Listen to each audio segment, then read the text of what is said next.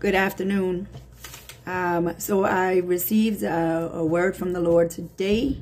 This is December 13th, 2023 at approximately 10:30 this morning.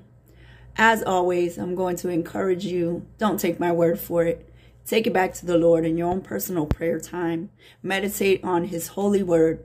Ask him to speak to you there. Take it back to him in prayer. Ask him to confirm or deny whether this word came from his Holy Spirit. And also just to elaborate on this word or give you any kind of, not just confirmation, but clarification as to how this applies to you and what to do next.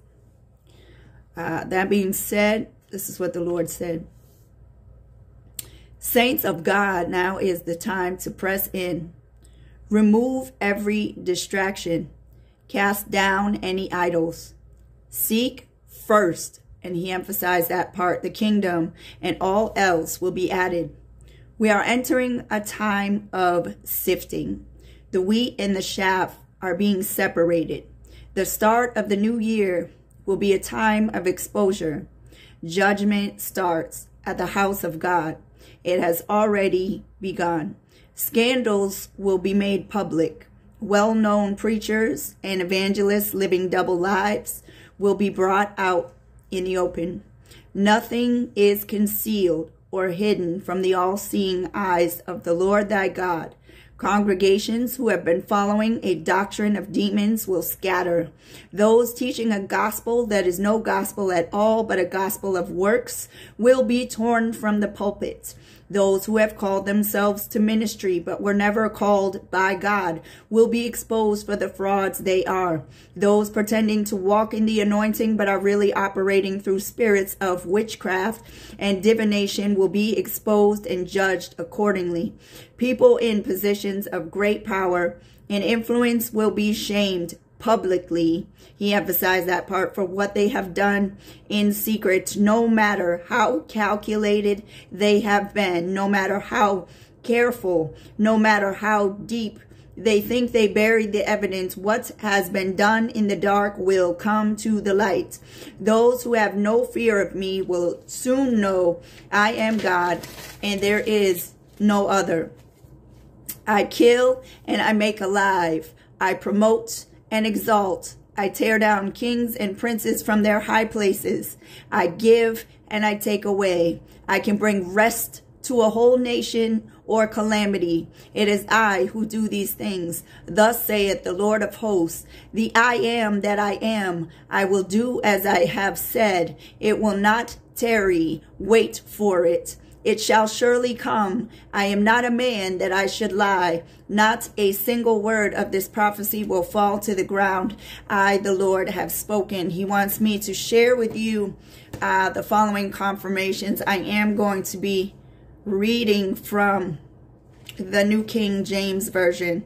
So the first one is going to be Jeremiah 48, chapter 48, verses 38 to 39. So bear with me just a second while I turn to that. That's Jeremiah 48, verses 38 to 39. A general lamentation on all the housetops of Moab and in its streets. For I have broken Moab like a vessel in which is no pleasure, says the Lord. They shall wail, how she is broken down, how Moab has turned her back with shame. So Moab shall be a derision and a dismay to all those about her. The next confirmation is going to be Psalm 12, verses 1 to 5. And again, just bear with me while I turn to that.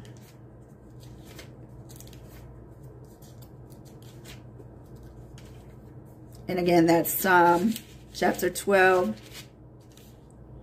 verses 1 to 5. Help, Lord, for the godly man ceases, for the faithful disappear from among the sons of men. They speak idly, everyone with his neighbor, with flattering lips and a double heart they speak. May the Lord cut off all flattering lips and the tongues that speak proud things. who have said, with our tongue we will prevail. Our lips are our own. Who is Lord over us? For the oppression of the poor, for the sighing of the needy. Now I will arise, says the Lord. I will set him in the safety for which he yearns. The next one is going to be Ezekiel. That's Ezekiel chapter 31, 7 to 11. Again, this is the New King James Version. We're going to Ezekiel chapter 31, 7 to 11.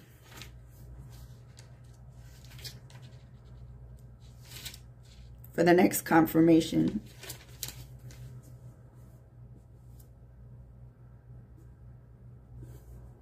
Thus it was beautiful in greatness, and in the length of its branches, because its roots reached to abundant waters. The cedars in the garden of God could not hide it. The fir trees were not like its boughs, and the chestnut trees were not like its branches. No tree in the garden of God was like it in beauty. I made it beautiful with a multitude of branches, so that all the trees of Eden envied it that were in the garden of God. Therefore, thus says the Lord God, because you have increased in height, and it set its top among the thick boughs, and its heart was lifted up in its height. Therefore, I will deliver it into the hand of the mighty one of the nations, and he shall surely deal with it.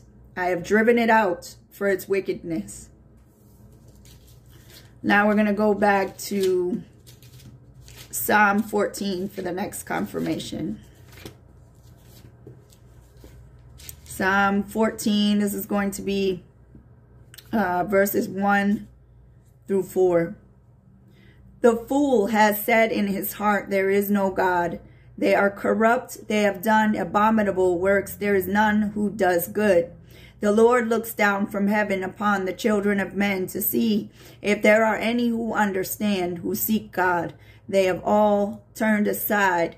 They have together become corrupt. There is none who does good, no, not one. Have all the workers of iniquity no knowledge, who eat up my people as they eat bread and do not call on the Lord? And the very last confirmation was John 11:35. Jesus wept.